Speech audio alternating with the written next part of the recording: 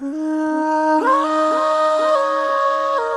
few kilometres from the spectacular ruins of Ballbek lies the largest cut stone in the world. The 1,000-ton monolith is found in an old quarry, which was up until 1993 used as a garbage dump. The singular effort of a local man saw the quarry emptied of its rubbish, gardens and trees planted, and a staircase added that leads down to the stone. Measuring 21.5 metres in length by 4.5 metres wide, this stone was once destined to be the podium of the temple of Jupiter in nearby Ballbek.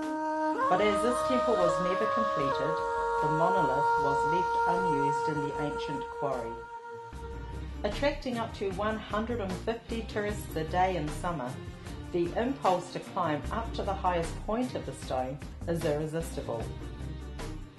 The surface is surprisingly slippery though, so care needs to be taken. Known as the stone of the pregnant woman, local tradition states that if a woman touches the stone, it will increase her fertility.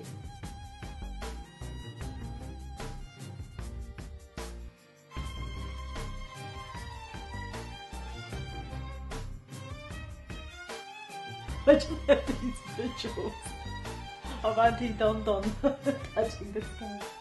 Could you cut? Why did you cut?